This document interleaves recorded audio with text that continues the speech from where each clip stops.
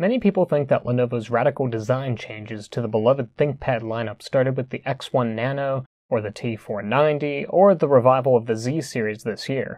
However, the foundation for modern ThinkPad design can be traced back to one laptop that was released a decade ago, the X1 Carbon. This was not Lenovo's first attempt at an ultrabook or an ultra-portable laptop, as the original Carbon was a follow-up to a previous model simply called the X1, which itself, at least in my eyes, was an indirect successor to the X300 and X301 models released in the late 2000s. Even before that, Lenovo inherited the 12-inch X series of ultra-portable laptops from IBM when they took over the ThinkPad line, which at the time were considered to be the premium thin and light products similar to what the X1 series is marketed as today. Controversial to some and a big step forward to others, I felt that for the laptop's 10th anniversary it would be worthwhile to take a look back at what I would consider to be Lenovo's first true ultrabook.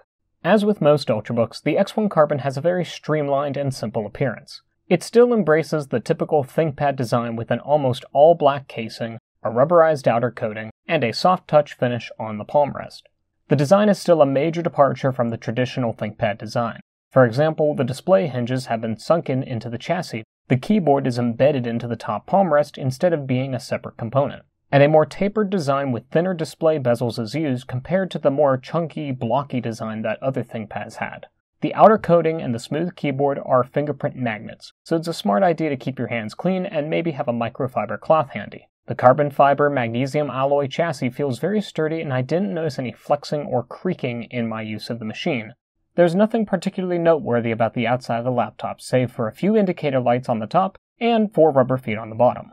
There is no docking port on this model, which is unusual for a ThinkPad of the time period. On each side are the handful of ports that the machine has, including the power input, ventilation, an always-on USB 2.0 port, and a physical switch to turn the wireless on and off. Moving to the other side, there is a Kensington lock, a USB 3.0 port, a mini display port, a headphone-microphone combo jack, and a full-sized SD card reader. The X1 Carbon departs from tradition and uses a rectangular power connector instead of the then-standard barrel-type connector. The so-called slim-tip port became standard for future ThinkPads until the advent of USB Type-C charging. However, a handful of Lenovo's workstation models continue to use this connector. Notably lacking is any sort of wired Ethernet connection, and the lack of support for a docking station limits your expansion options. In 2012, this would have been a fairly lackluster port selection, and even by today's standards, it's a limited number of ports. But for most of my uses, having USB and headphone support as well as a full-sized SD card slot is good enough. After using the X1 Nano and needing to have a dongle of some sort with me at all times, it was refreshing to be able to do everything I needed without carrying extra clutter around. Opening the laptop, there's a 14-inch display, a 720p webcam as well as a microphone array, a fingerprint reader for secure login, a power button with a built-in LED, and the usual keyboard, trackpoint, and touchpad ThinkPads are known for. As with other Ivy Bridge ThinkPads, the X1 Carbon uses the island-style chiclet keyboard that previously appeared on the original X1 in 2011. While I prefer the original 7-row layout and modified my T430 to accept the classic keyboard, the X1 Carbon's keyboard feels nice to type on. It has a good amount of key travel and is decently springy. The keys don't bottom out when I'm typing, and the backlight offers better visibility in low light. As with all ThinkPads, the track point sits between the G, H, and B keys, and functions exactly as one would expect. In addition to the dedicated track point buttons, there is a reasonably sized touchpad that tracks well and supports a handful of multi-touch gestures. The touchpad has a smooth glass surface similar to what MacBooks have, instead of that weird basketball-like texture that other ThinkPads at the time were using. Another feature of the X1 Carbon's input devices that I really appreciate are the dedicated volume buttons, which were standard on ThinkPads from the early 2000s until the Haswell generation. Why Lenovo did away with dedicated volume buttons I will never understand. There is also remnants of Lenovo's ThinkVantage feature, which was being phased out right as the X1 Carbon entered production, hence why there's a blank button next to the volume controls. Additionally, there are indicator lights for wireless and drive activity embedded into the top of the keyboard area, another feature from the days of yesteryear that has unfortunately been removed from newer ThinkPads. There are also indicator lights on the display assembly and where the power adapter plugs in. The first generation X1 Carbon comes with either a 3rd generation Core i5 or i7 U-series processor.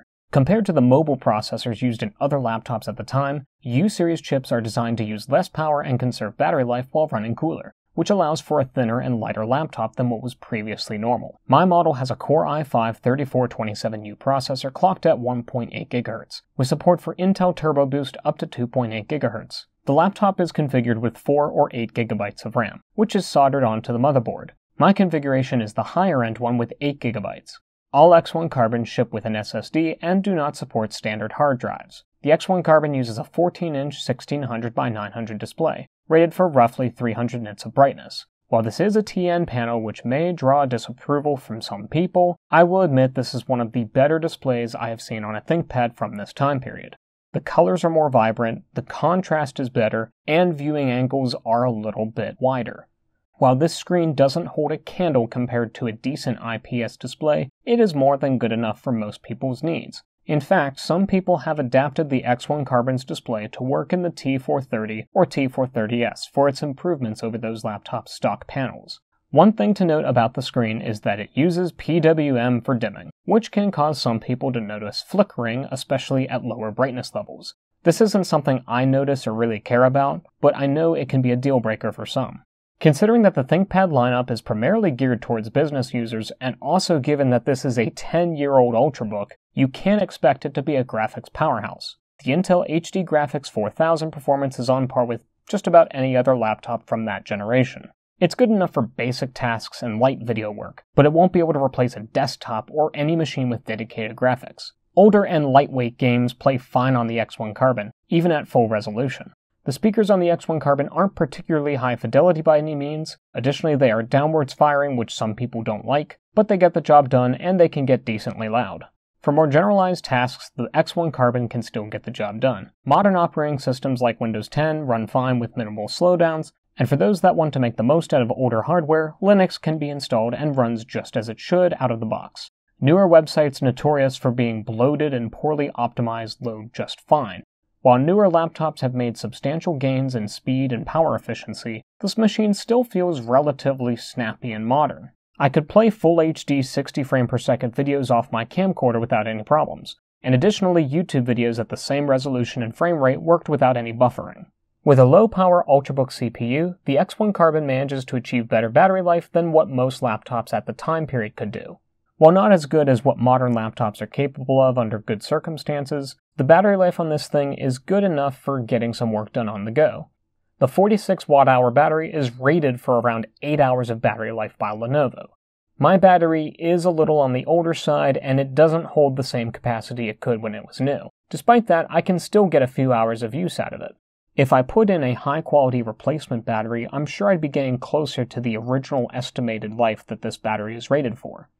While the X1 Carbon lacks the external batteries that other ThinkPads at the time had, or the PowerBridge hot swappable battery system utilized by newer models, replacing the internal battery is fairly straightforward. After removing a few screws and the keyboard assembly, it's right there. In traditional ThinkPad fashion, many of the internal components are easily accessible and can be replaced with relative ease. Like with all ThinkPads, Lenovo has service manuals available on their website, as well as the necessary information to get replacement parts. The keyboard, touchpad, fingerprint reader, ports, the display, the power jack, the cooling assembly, and the SSD are all user replaceable to some extent. RAM is unfortunately soldered on, and it's probably the biggest bottleneck for this machine when it comes to upgrades. But this is just a fact of life with thinner laptops. The entire X1 lineup, aside from the original 2011 model and the Extreme series, all have soldered RAM.